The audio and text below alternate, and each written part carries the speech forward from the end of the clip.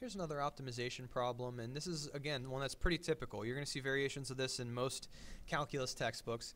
And the situation that's described here is we have something out in the water. In this case, it's an offshore well, and they say that the well is at point W. So we have point W out in the water. We have a straight shoreline here, and what we're told is that the well is 6 miles from the closest point on the shoreline, which of course would be horizontally over to the shoreline there, and they call this point point A. So what we know is that this distance from the well straight into the shoreline is going to be 6 total miles. The oil is to be piped to a shore point B. This is worded kind of bad. To a point B that's on the shoreline that is 8 miles from A. So we'll put point B up here, and we know that the distance from A to B is 8 total miles. What we're going to try to do here is we're going to try to construct this pipeline so that we've minimized the cost of installing it. So the optimization question that's easy is, how can you minimize the amount of pipeline needing to be used? Well, that would be straight line from W to B. But it's going to cost a lot more to build the pipeline under the water than it is to build it on the land. It's going to cost $100 per mile, $100,000 per mile to build under the water, and then it's going to cost only $75,000 per mile to build it over land. So if we're trying to minimize the cost in order to install this pipeline, what we're likely going to want to do is build diagonally from the well to the shoreline to some point that the problem statement defines to be point P, and then we're going to build straight up from point P the rest of the way to point B. So it's going to cost $100,000 to build this many miles of pipeline, and then it's going to cost $75,000 to build this amount of pipeline. With any optimization problem, if you can draw a picture, you're going to want to do that, and we have just done that. And then you're also going to want to develop a formula for what you're trying to, in this case, minimize, and that's cost. We want to minimize the cost of installing this pipeline.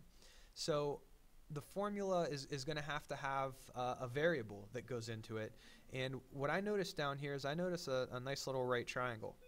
And what I think I'm going to do is I'm going to call this distance from point P to point A, I'm going to call it x. So we'll just define that to be the variable x.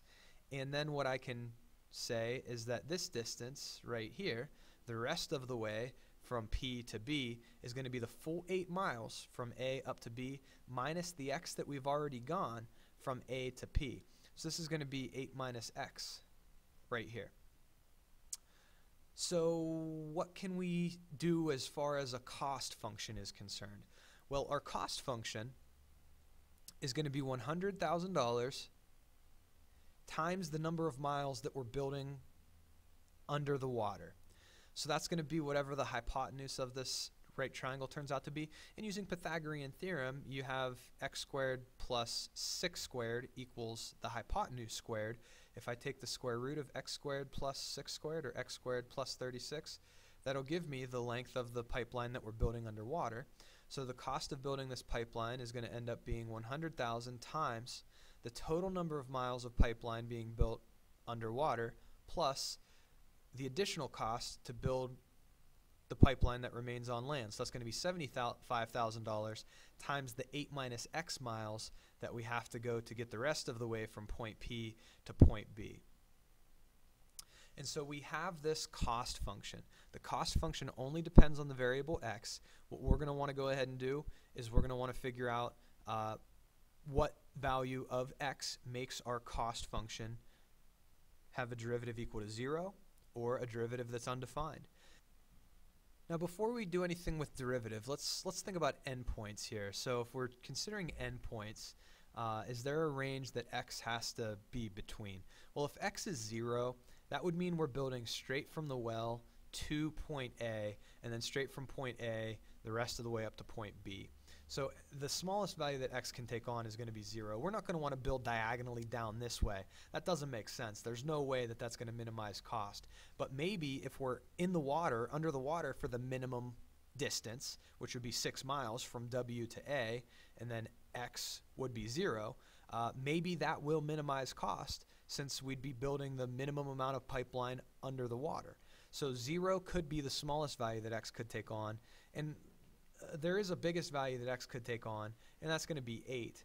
It's not going to make sense to let x be above 8, right? If x is above 8, if x were something like 9, that would mean we're building from W up here 9 miles, which would actually be 1 mile north of point B, and then back down the shoreline to point B. That's not going to minimize cost. So x is going to have to range between these values. Maybe minimum cost is going to happen when we build straight from here to point B. In that case, x would be 8. Or maybe it's going to be when x is 0, and that would be being built straight from W to point A. So these would be the endpoints for our interval.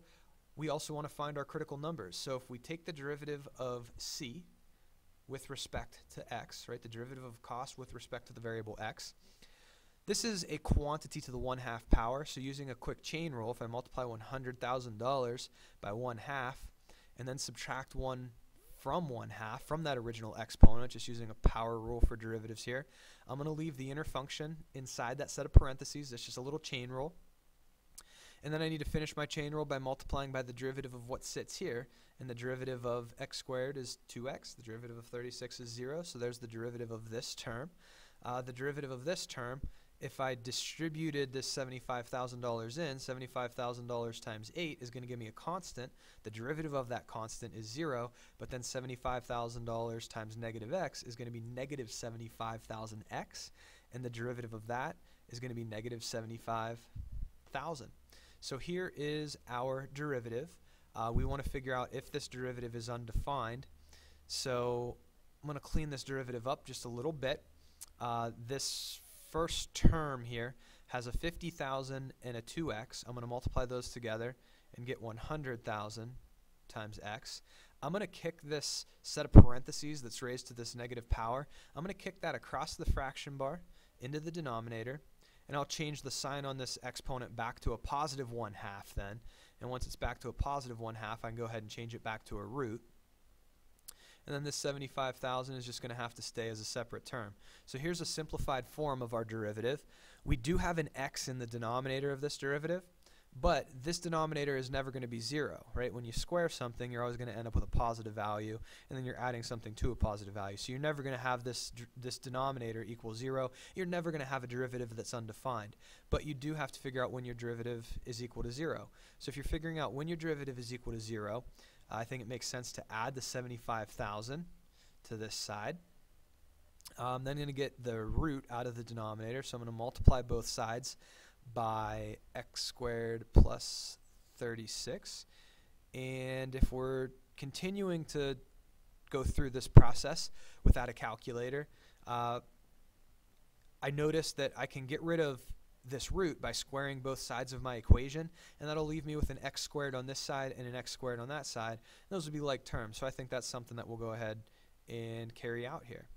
So we'd end up with 75,000 squared, and I'm just going to write that as 75,000 squared. And when I square the square root goes away. So I'm left with x squared plus 36. And then over here, we're going to have 100,000 squared times x squared. So if I distribute the 75,000 in, the 75,000 squared into the set of parentheses, I'm looking at 75,000 x squared. I'm going to move that over here. So I'm going to have 100,000 squared x squared minus the 75,000 squared times x squared. And then over on this side, I'm just going to be left with 75,000 squared distributed into the 36, or times 36. These are like terms. I'm going to go ahead and do some work on the calculator here and try to solve this for x. So I'm going to combine these coefficients, divide this side by that value, and then take the square root of each side in order to figure out what x equals. And so what that'll actually leave you with on this side is a 46.2857 equaling x squared. And then you would have to take the square root of both sides in order to solve that for x. You know, technically you have to consider a plus or minus square root, but we're dealing with an application here. It only makes sense to have a positive answer. So we'll get 6.803 as our approximation for x. So when x is this value, our derivative of cost is equal to 0. So what we can do to wrap this up is we can construct a sign chart for dc dx, the derivative of cost with respect to x. The only time when the sign of this derivative can change is as we cross the value of 6.803. We know that the smallest value that x can take on is 0. The biggest value x can take on is 8. If you pick a value that is between 0 and 6.8 and you evaluate the derivative at that x, what you're going to see is that the sign of dc dx is negative, and if you pick a value like 7 in between 6.8 and 8, you're going to see that your derivative is positive. So what that means is your cost of constructing this pipeline is going to decrease as you let x increase from 0 to 6.8, and then your cost is going to increase as you let x increase from 6.8 up to 8. That is going to tell us that the minimum cost of building this pipeline is going to occur if we let x right here equals 6.803. So if x is about 6.803 miles from point A, we're going to have built the pipeline for a minimum cost. The only other thing to do here, if we go back up, it does say what will the cost be. Well, if you want to figure out what the cost will be, you know that x is going to be this 6.803 value. Here's your cost formula. Toss 6.803 in place of your x's, and you're going to have your answer. I didn't bother checking the endpoints only because think about what this tells you. You have a cost at 0, and then the cost decreases so you get to 6.803, and then your cost increases till you get to 8. So there's no way the minimum can occur at 0 or 8 since we decrease from here to here and then increase from that point forward. There is the value of x that you need. Only other thing to do would be to evaluate your cost function here to get that total cost.